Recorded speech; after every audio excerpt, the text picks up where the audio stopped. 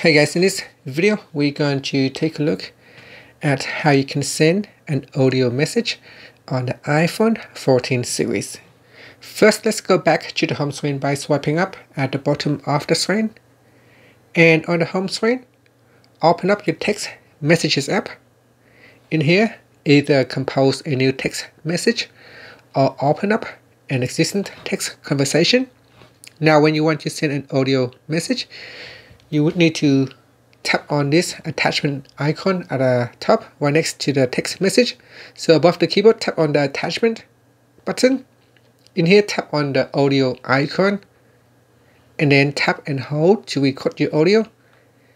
Hello, this is an audio message.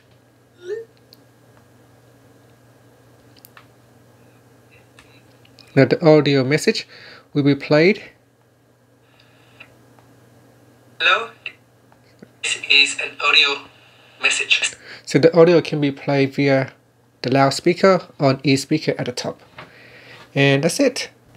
To close the microphone, just swipe down. So just swipe down on tap on the text box right here.